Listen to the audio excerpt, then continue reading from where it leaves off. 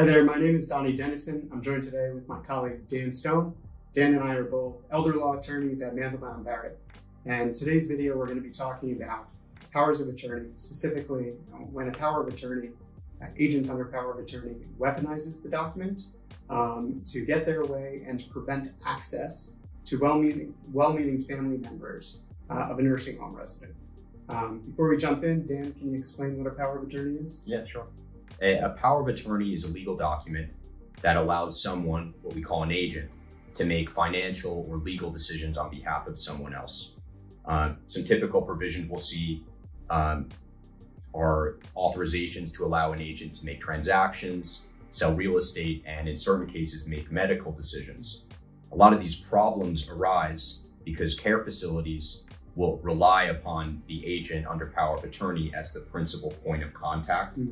And will blindly just accept the word of an agent rather than reading the terms of the power of attorney. Right. And Dan, you and I were just discussing, we've never encountered a situation where the power of attorney, once we read it, says, the agent can prevent access to or communication with such and such people or person.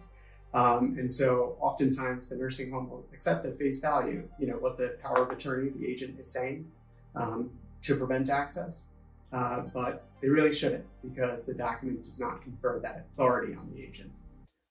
And so why don't you just talk briefly about what sort of recourse a person in that situation might have to deal with it? There's really two options. The first is an informal approach in which we correspond directly with the facility and advise them that absent explicit authority for the agent to bar contact with certain family members, a facility simply does not have the right to prevent a loved one from visiting their family.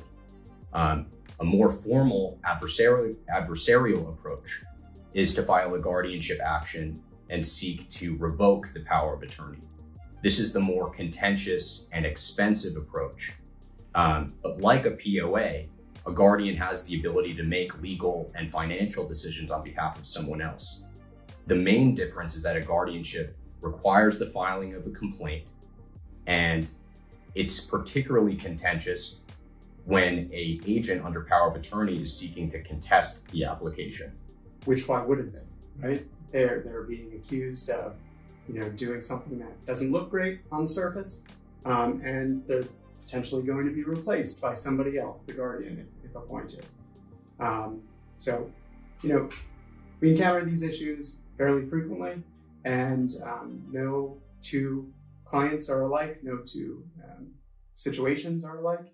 And so we highly recommend that if you or a loved one or a friend are encountering these issues, to speak with an elder law attorney to sort of navigate your options on how to best proceed.